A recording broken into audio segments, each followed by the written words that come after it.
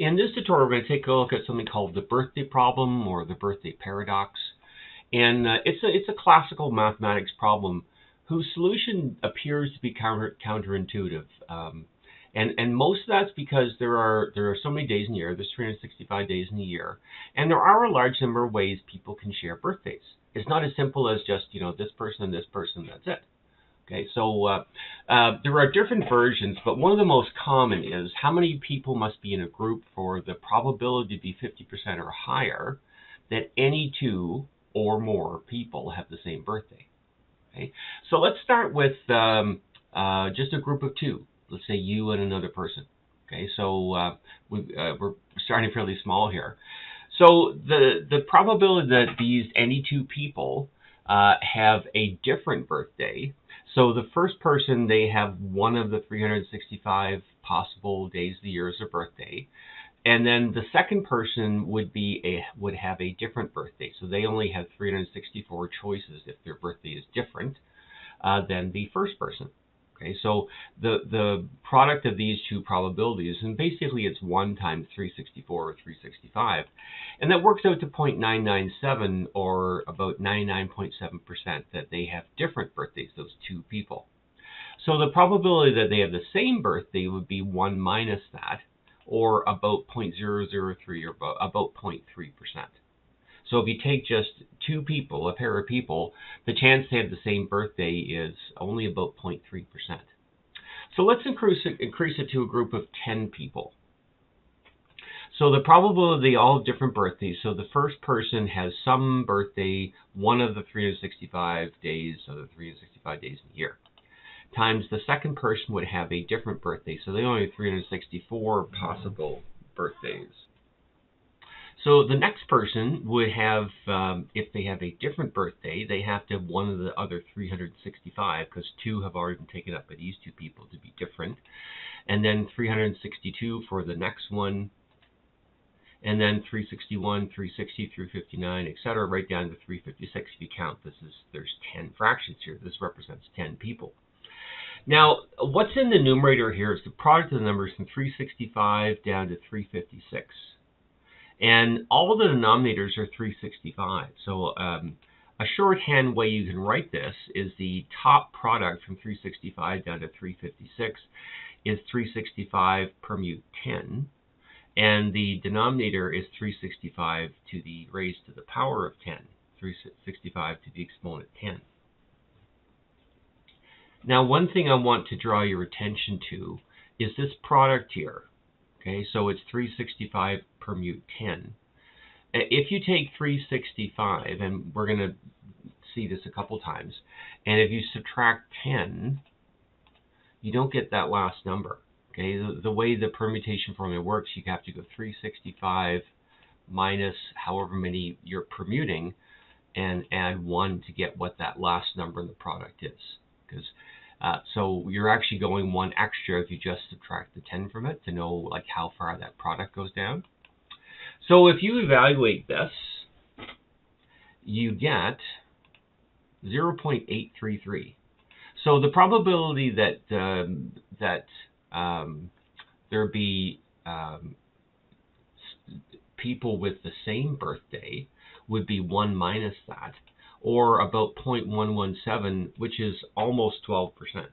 So if you go up to a group of 10 people, the probability that there are people with the same birthday, which doesn't just mean 2 people, there could be 3 or 4 or 5 or 6 or more, is up to 11.7, almost 12%, in just a group of 10 people.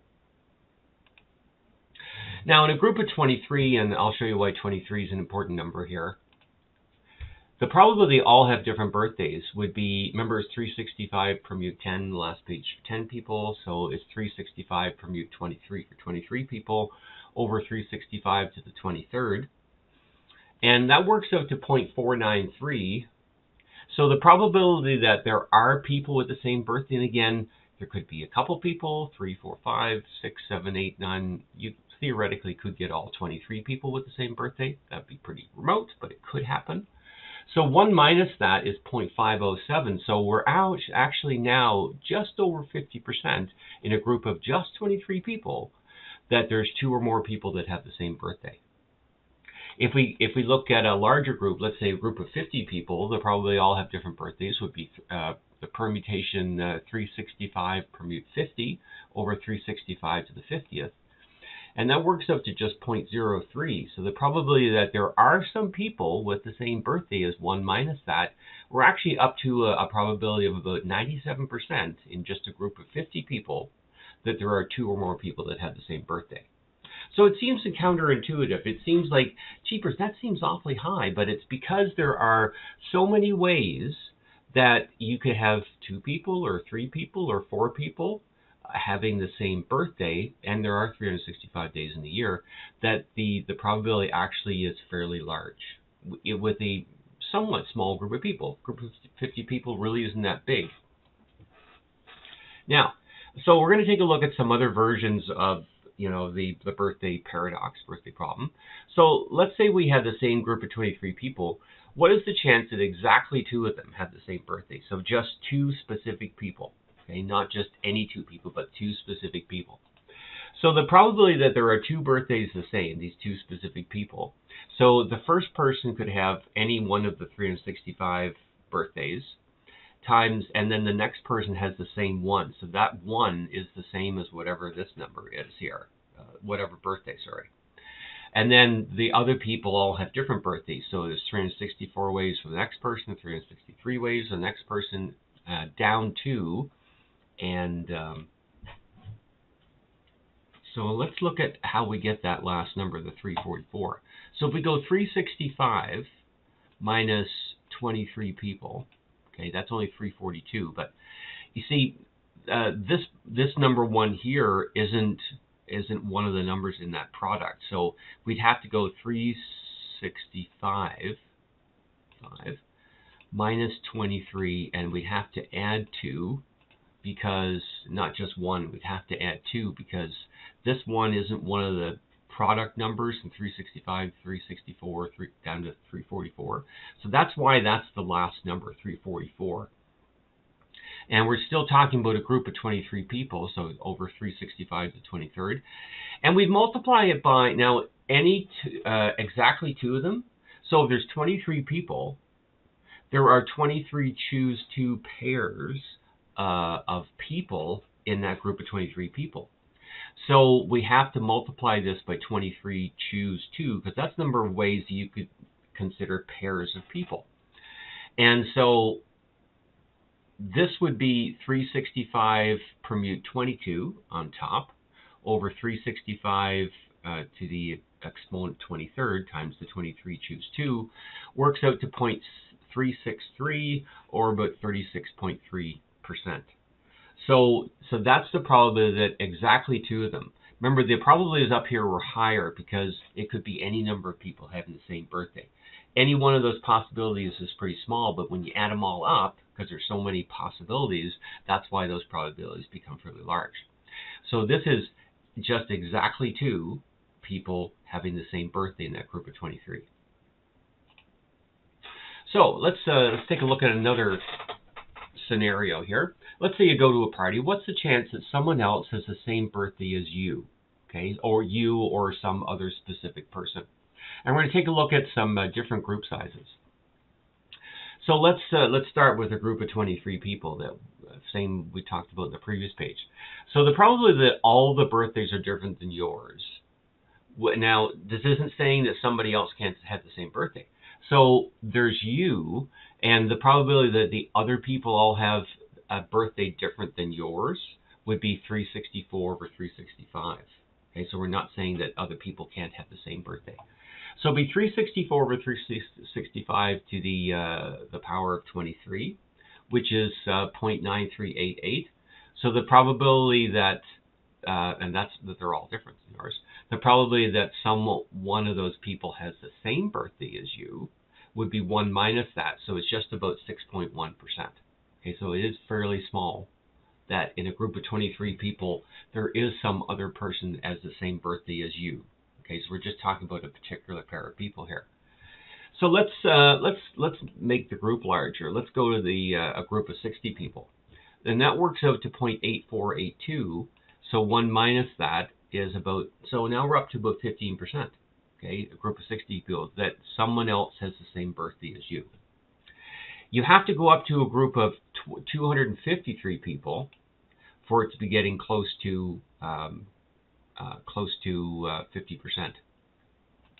Oh, I guess I had that in the wrong order. That works out to 0.499. So if we subtract that from 1, in the group of 253 people, there has to be a group that size or bigger for there to be a 50% chance or better that someone else has the same birthday as you or some other specific person.